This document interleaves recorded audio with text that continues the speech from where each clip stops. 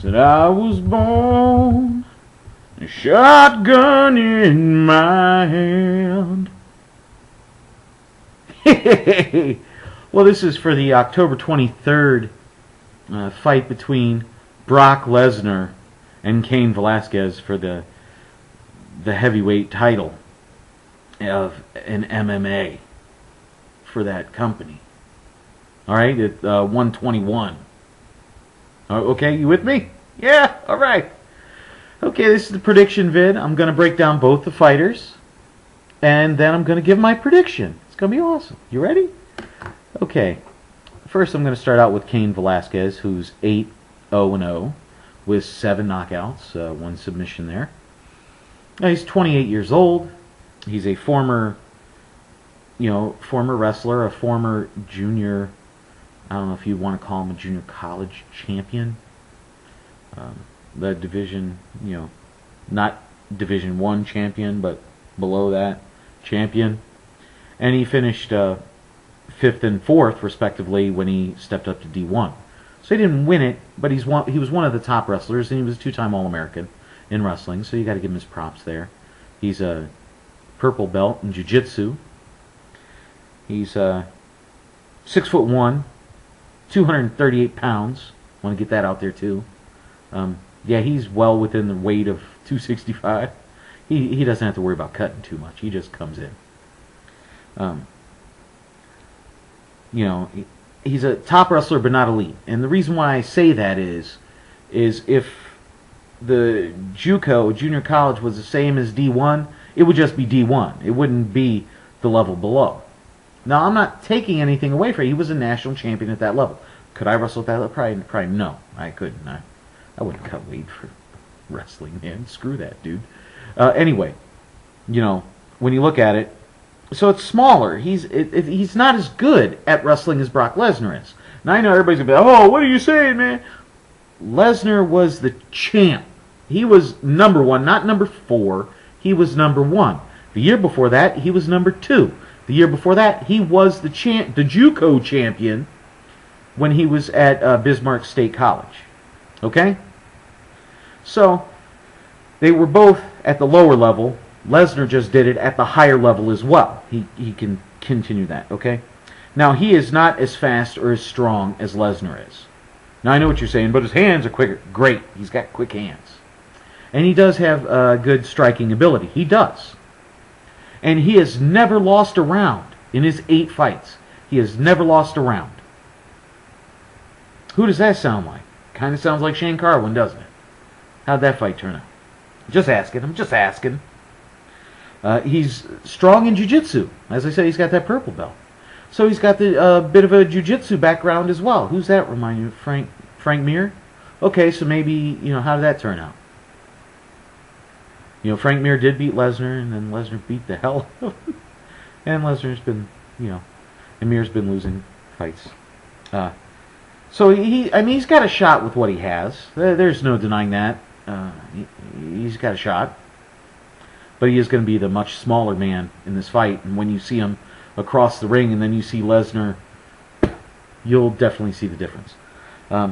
He's got nice wins over Antonio Nogueira, 34-year-old Antonio Nogueira, who's had a ton of MMA fights and stuff like that. He's the Ben Rothwell. Yeah, that guy. The guy that lost to Tim Sylvia. Stuff like that. The same guy that got knocked out by Arlovsky. He beat him. And Czech Congo, who, while is kind of an elite MMA heavyweight, he's not really. And but he's beaten all these guys, and they're good fighters to have on your resume. There's no doubt about that. Good record, but none of them are a monster. You see what I'm saying? He's never fought anybody that's this big. He's fought guys that are 240, but that's still 60 pounds lighter than what Lesnar's going to be in the ring. You feeling me? Okay. Over to Brock Lesnar, the next big thing, however you want to put him, 5-1 in his amateur, or 6. He's 5-1. He's got 6 fights in the amateurs. His record speaks for itself. His one loss was to Mir. He avenged that big time. He choked out Shane Carwin. he lasted through that, so we know he's got a jaw from hell. He's 6'3", he's 265 only because the weight limit is 265. The man comes in the ring, he's 285, 290 minimum when he comes in that ring. So he's massive. He's an absolute beast, and the speed that he has is amazing for his size. And we know he has great stamina, and we know that he's the best heavyweight wrestler out there. There is no heavyweight out there in MMA that is as good a wrestler as he is. Not Randy the Natural. None of them. None of them have done what Lesnar's done. So when you want to try to compare guys, I'm sorry. He's 33. He's in his prime, and he's absolutely massive, and he's a freak, and he can do stuff at that size that a man that big shouldn't be able to do. Am I right, Eduardo? See, Eduardo agrees.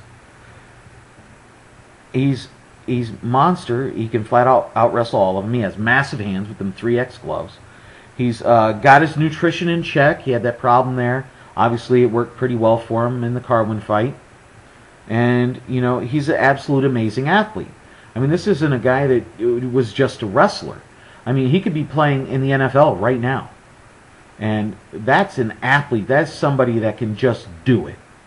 And that's a different skill set. You understand what I'm saying?